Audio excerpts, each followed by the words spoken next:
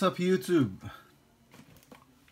Ang ipapakita po natin ngayon ay kung paano natin i-modify ang ating mga hair trimmers. How to modify your trimmers. Actually, how to modify your trimmer blade. Paano po natin i-modify yung mga blade ng ating mga trimmer. So, papakita ko po sa inyo. Ito, mayroon po akong tatlong trimmer dito. Yung wall detailer, yung Kemei po, at ito yung sonar. So, mapapansin natin, yung mga professional na trimmer, na katulad nito, ay pwede nating i-adjust. So, pwede nating i-zero gap yung blade. So, nakikita nyo po, nakikita nyo po, ayan. So, naka-zero gap po yan talaga. So, ano yung sinasabi kong modify pa? So, ito po yung blade niya sa likod.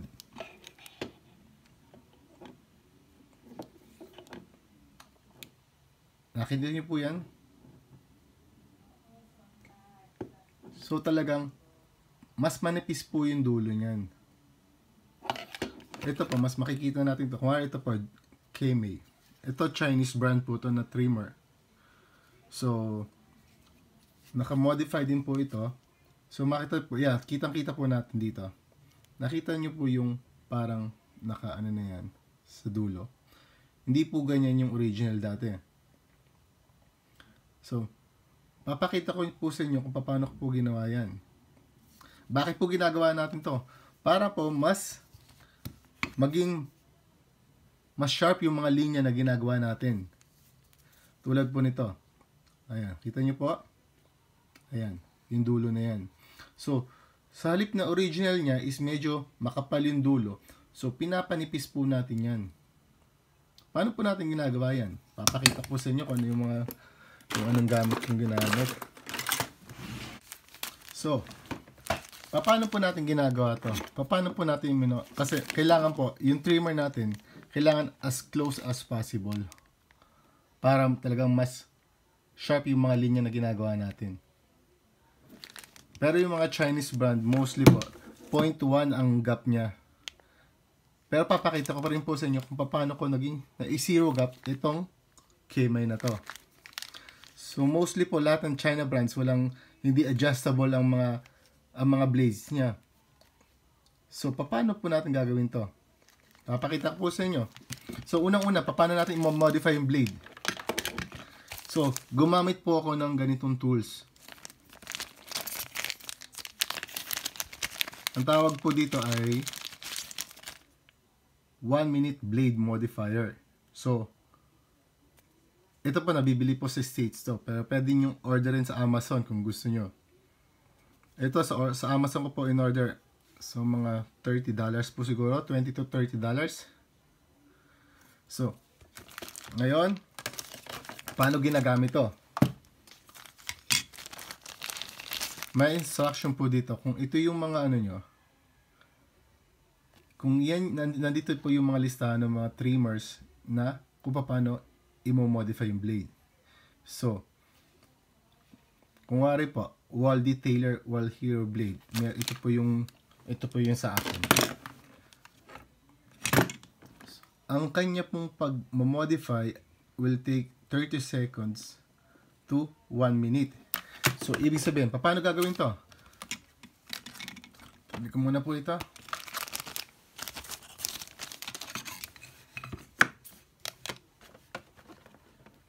Meron po ako mga spare blades po dito. Makikita nyo, trimmer ko. So, ito po para sa mga compatible po ito sa mga wall trimmers, wall clippers. Ito, ceramic. So, ito po, kung makita nyo, marami po akong spare na mga blades. Galing China po ito lahat. So, kung titingnan nyo, naka-modify po lahat yan. So, ito po, hindi pa to naka-modify kasi hindi ko ginagamit pati. Itong blade na to, ito yung kasama ng trimmer na to. So, kung titingnan natin, kung ito yung original na Chinese brand ng blade na to, sinuwap ko po kasi ito yung original blade niya kasama, pero ito in-order ko pong extra. Kasi ito po, hindi adjustable to. Ito po, adjustable. In-order ko extra. Hindi po siya wall, pero parang imitation po siya ng wall. So, kung makita nyo, ang difference nung hindi pa modify. Ayan po yung hindi pa modify. So, wala pang kaskas sa dulo. Ito yung kung titingnan nyo, ito may kaskas na sa dulo to. Ayan o. Ayan, kitang-kita dyan ngayon. O, ayan po. Ito po, wala. Tingnan. Ibig sabihin, ito, kinakaskas natin yan. So, papakita ko sa inyo kung paano. So, ito po yung sinasabi ko. Kapag mga China brands, yung gap niya, ayan, yung gap niya, makikita nyo, malaki. So, hindi tayo makakakuha na sharp na linya pag ginamit natin to. Makakagupit po siya, pero kung gusto po natin yung mga tulad ng mga sa mga ano, makita nyo, halos hindi na natin kailangan ng blade para linisin yung mga sides ng mga buhok. Kapag naka zero gap na po siya. Kita nyo po. Papakita sa inyo. Ayan po yung gap ng blades. Ito po yung gap ng isang blade. Halos pantay na po. Pero wag niyo pong papalampasin yan dahil delikado po yan. Kailangan gabuhok po ang kailangan yung ano. Kaya dapat i-testingin niyo muna sa mga balat niyo pag na-set niyo kung hindi siya makakasugat. Tulad dito.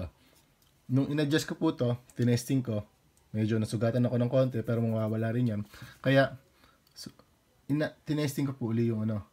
In-adjust ko po uli para hindi tayo makasugat ng kliyente natin. So kung ano po. So, hindi na po siya nagmamarka. So, konting ingat lang po pag ginagawa ito. So, mabalik tayo. Ito, hindi po to adjustable. So, papakita ko lang sa inyo kung paano ko modify yung mga blade. Kung usually po may logo dito. Tulad nito, may logo. Tulad nung original wall ko, may logo. Ibig sabihin, ito ay yung blade brand logo on this side. Ibig sabihin, yung kung wari po, nandito yung may logo, dito po yung side niya.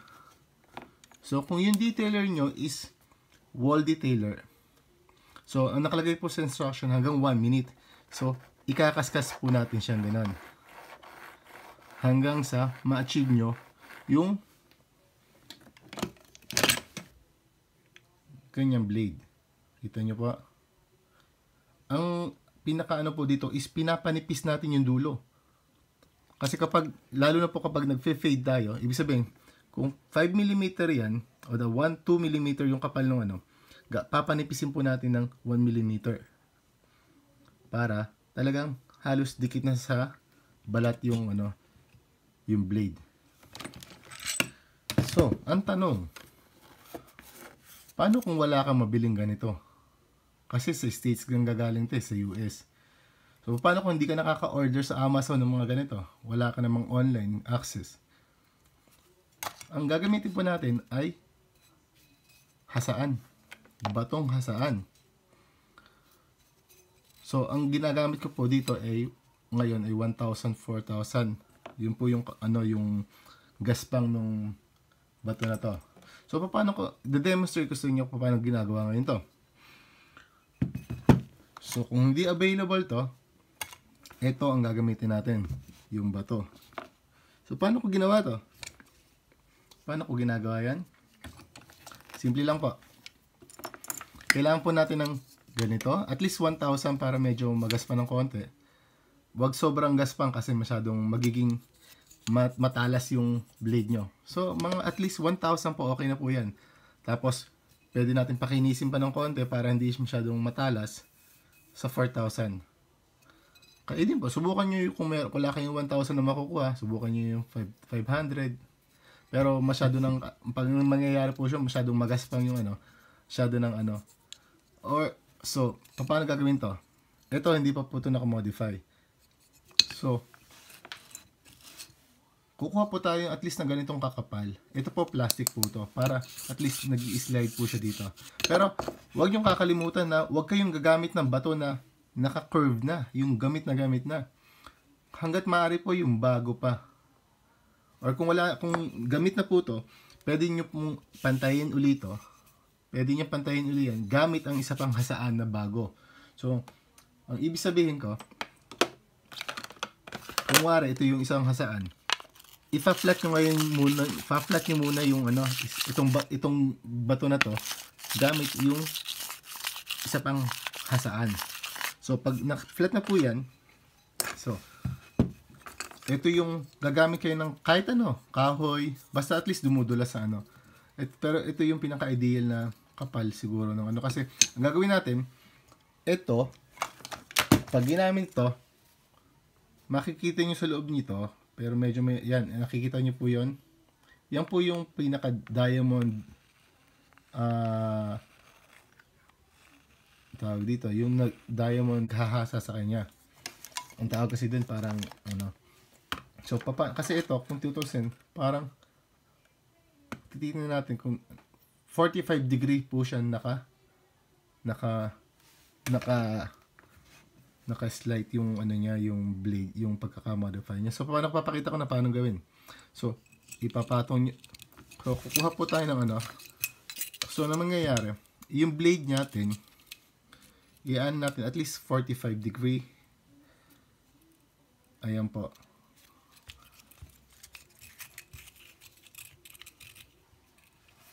Naka 45 degree yung blade. Ayan. Ibig sabihin, kakayasin natin yung dulo. Yung dulo lang po. Hindi yung buong blade, Hindi yung buong blade. Yung dulo lang. Kung makikita nyo, ito. Ito, yung dulo lang. Ang kaskas dyan, dulo. Hindi yung buong, hindi kasama to. Yung dulo lang. Kaya, na-advise ko, at least 45 degree. 45 degree nyo pong yung pinaka-angle na paano, yan, 45 degree, mga ganyan po, para dulo lang mismo talaga makakayod. So, paano po gagawin natin yan? So, hawakan natin yan. So, kailangan diretso po, hawakan natin yan. So, i-scratch po natin ngayon to. 1, pabalik. Mas maganda po yung, so, para makikita po natin yan. So, pag mga nakasampu na tayo, tingnan natin yung, kung anong nangyari. 5, 6, 7, 8, 9, 10. So, tingnan natin kung may nagbago na. O, kita nyo, mga brad. May nagbago na po dyan. Ibig sabihin, numipis na po yung dulo niya. Sa halip na makapal pa yung dulo niya, pinapanipis po natin yan. So, kung di pa tayo contentos dito sa pwede pa ulitin po ng konti. Pero wag naman pong sobra tayo dun sa mismong original na blade na amano niya. Yung purpose lang po nito is panipisin yung dulo. 1, 2, 3, 4, 5, 6, 7, 8, 9, 10. So, ayan po. Nakita niyo po, maganda na ang blade natin ngayon. So, kaya nga, kung wala kayo nito, ganito rin po yung purpose niya. Ito, mahal lang po ito kung tutusin. Kakayasin lang po natin itong ganyan. Ito, kung wala kayo nito, ito gamitin nyo. So, pag medyo matalas, yung pwede kayong gumamit ng manipis na na grade nung So, parang i-finish lang natin ng konti para hindi naman masyado matalas. So, ayan. Okay na po ito. Ganyan po yan. So, ang tanong, paano kung hindi adjustable to? Ayun, ang laki ng gap niya sa dulo pa. Papakita ko sa inyo. Ito, Kemei. May nakita po ako sa mga Pilipino gumagamit ng ganito.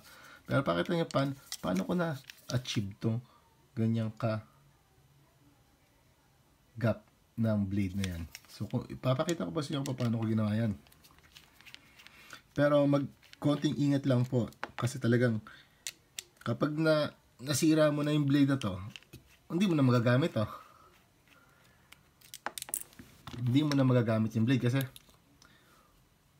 kita nyo, parehas yan. Ito po ang hindi adjustable. Yan yung mga blade na hindi adjustable. Ito yung blade, pakita ko sa inyo. Ito, in-order ko rin po to.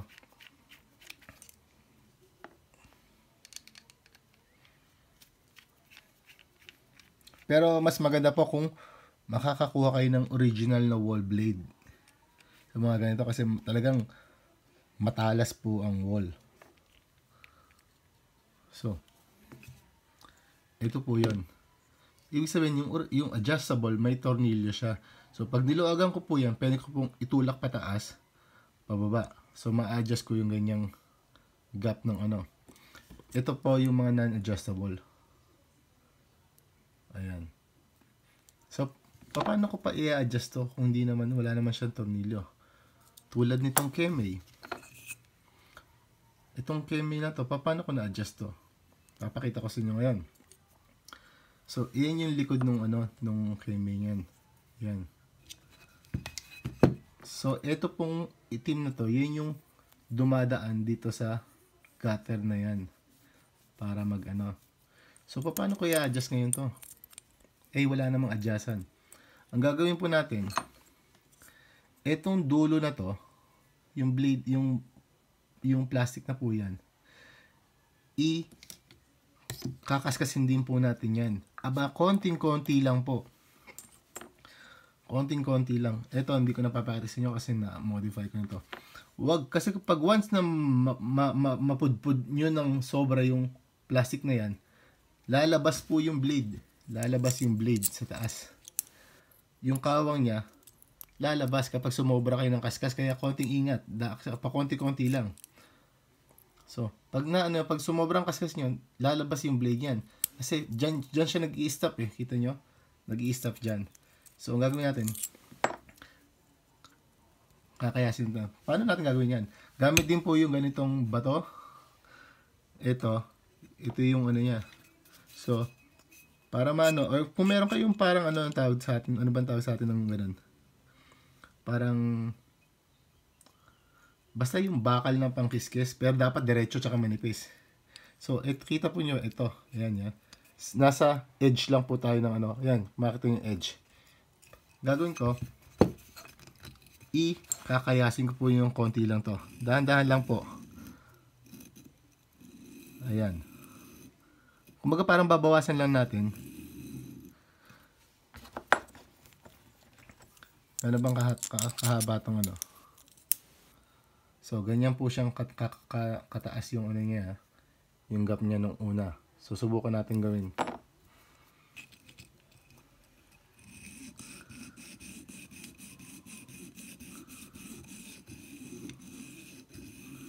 Tigil po tayo ng konti. Sukatin po uli natin. Kita nyo? Kita nyo po? Wag nyo pasosobrahan. Dahil once na mapudpud na po yan, hindi nyo na mapapalitan to. Papalit na kayo ng buong blade. Kung may makukuha kayo. Kaya yun po yung pinaka niya. Nakita nyo po nagbago. Ayan o. Siguro mag-stop na muna ako dito o pwedeng konti pa. Pwedeng konti pa. Pero kailangan diretso po palagi. Pag kayo. Para hindi po tagilid yung blade, kailangan talagang maging diretso yan.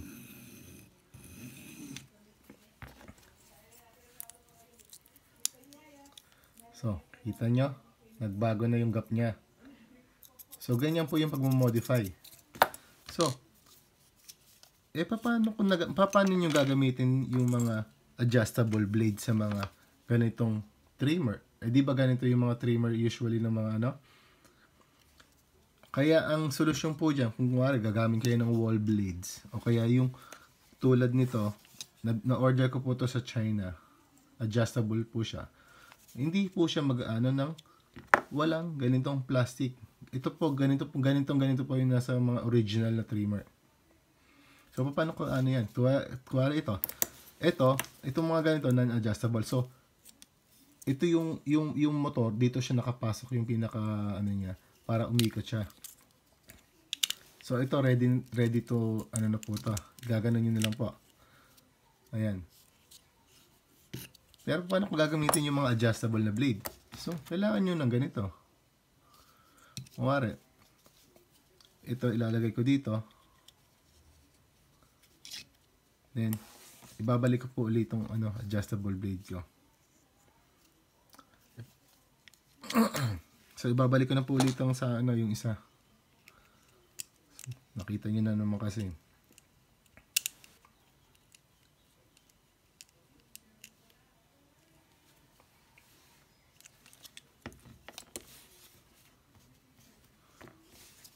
Alisin muna pala. Ito muna gamitin natin. Kasi ito naman yung original blade niya kasama. Ngayon ko po minodify para at least nakita niyo kung paano ko ginawa. So ibabalik ko po ito.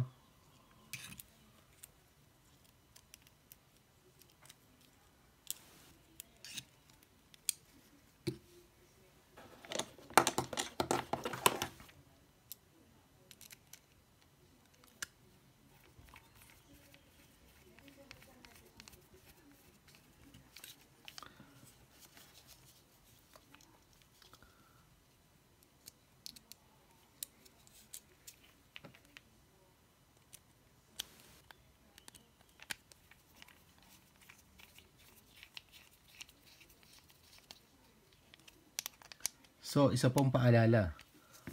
Once na na-modify nyo yung blade nyo, testingin nyo muna palagi sa sarili nyo. Saktan nyo muna yung sarili nyo bago nyo saktan yung iba. Kasi serbisyo po yung binabayaran sa inyo eh. So, makita nyo. So, kailangan ma-testing natin sa balat natin kung susugat siya o hindi. Huwag po kayong mag-alala. Marami na po akong sugat na nakuha sa ganyan para at least alam ko madali namang mawawala yan, gasgas lang yan eh. So kung titignan ko, so wala po siya, hindi siya kumakagat,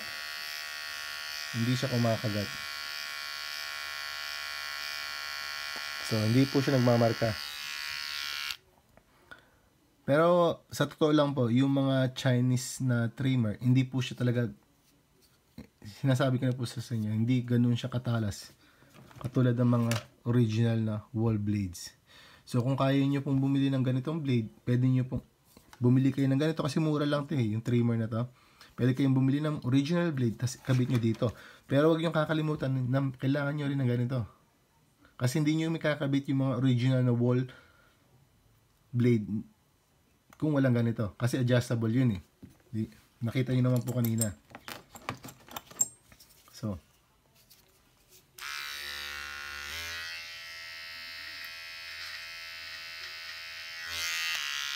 wala po akong, hindi ko may mapakita sa inyo kasi wala akong ginugupitan ngayon. Pero, ganito po yung ginagamit ko. Kung makikita nyo, puro, ayan po, puro ganyan po yung ano ko. Yung mga blade ko. So, sana nakatulong, mga kabarbero. Mag-PM kayo sa akin, mag-comment kayo sa video na to para masagot ko yung mga katanungan nyo. At ipopost ko rin po sa link below, sa description below, kung saan nyo po ma-order itong mga ganitong klaseng mga trimmer. Kung saan nyo ma-order to, saan kayo makakakuha ng ganitong bato, saan kayo makaka-order ng ganito, at saka yung mga blades, spare blades na meron ako. So, sana nagustuhan nyo yung video nito at may natutunan kayo. Kung gusto nyo po, bigyan nyo po ako ng malaking thumbs up at mag-subscribe po kayo sa channel ko. At ganun na rin po, i-click nyo na rin po yung bell para ma-notify kayo kung may mga bagong video akong pinakita. So, yun po. Salamat mga kaibigan. Paalam.